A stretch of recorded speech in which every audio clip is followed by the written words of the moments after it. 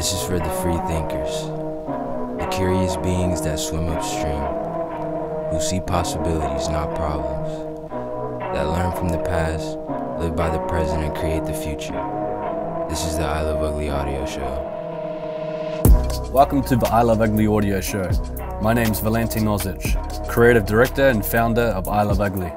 In this episode, I talk about procrastination, how to overcome it, and why it's the killer of all dreams and productivity.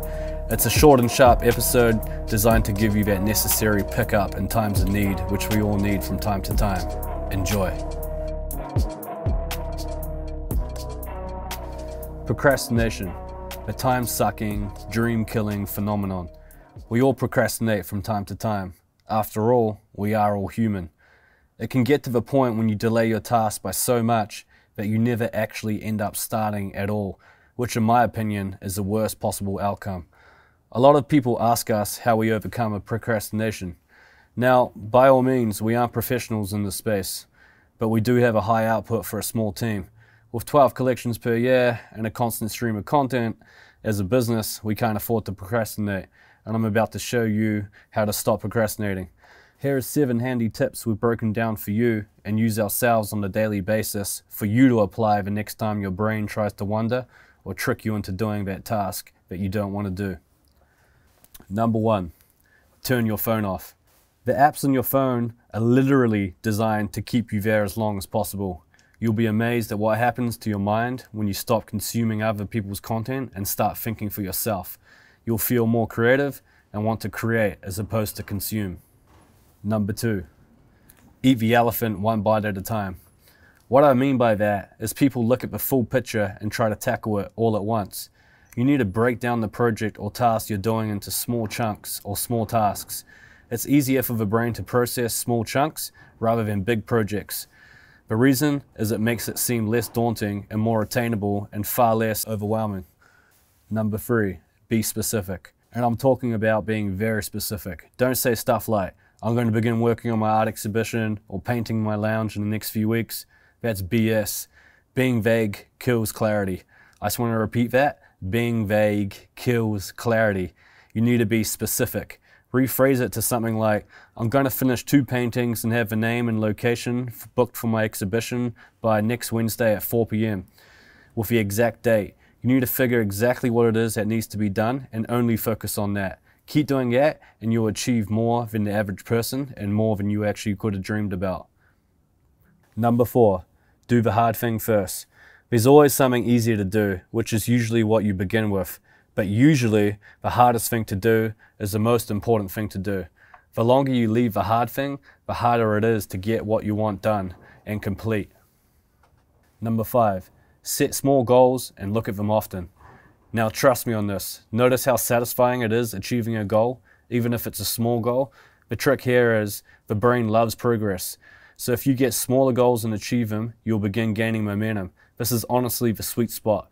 Once you have momentum, your confidence will grow, and when your confidence grows, you'll begin to feel like you can achieve anything, and you end up making procrastination your bitch.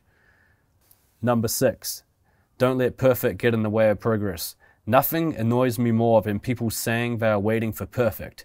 Perfect timing, the perfect idea, the perfect person, the perfect business partner, the perfect product, the perfect customer. Perfect doesn't exist. The most important thing to do is to start, even if it's crap quality or even if it's not that good, which it probably won't be. It's far better to try and fail and knowing the outcome than not doing anything at all and waiting for perfect and spending your whole life wondering. Number 7, the most important step, deadlines. Once again, the brain loves deadlines. Set a date and time when you need to complete your task or goal by, and things will begin shifting into gear very quickly. As an example, this podcast was a project I'd been wanting to do for the last 2 years. We had the idea, a few guests and interviews and ideas, an intro, some music, but for some reason it wasn't happening because it wasn't urgent, and since we don't make any money from it, it was constantly getting pushed to the back of the line. This was getting to the point where it was frustrating the crap out of me and the rest of the team. So the first thing I did was pick a date. I gave us a month to finish it. I printed the deadline on the wall, which was the date, and sent everybody in our marketing and digital team a calendar invite with a date and time in which it needed to be completed. And I was very, very specific. Miraculously, as some would say, it came together super quick. Once we'd finished it and uploaded it to iTunes and Spotify, I realized two things. First thing, it felt so good completing the task, and it made me wonder why I'd procrastinated for so long to do it. And number two, we used the magic formula of writing things down to become the #1 podcast in New Zealand. We printed it off, put it on the wall, and since we had committed to the idea, we figured it out how to achieve it. 1 week after launch, we achieved the goal of creating a #1 podcast show, just like that. Hopefully these tips give you some value. I read something recently that shook the shit out of me, and it should shake the shit out of you too.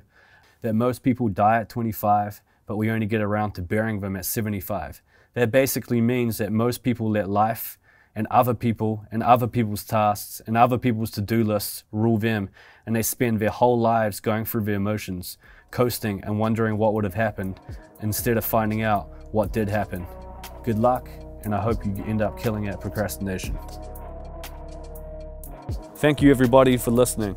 If you enjoyed this episode and found any type of value, please subscribe to our podcast, share with your friends, and give us a 5-star review on iTunes to be in the draw to win a $200 I Love Ugly gift voucher. We will be drawing a winner monthly. Good luck, and see you on the next episode.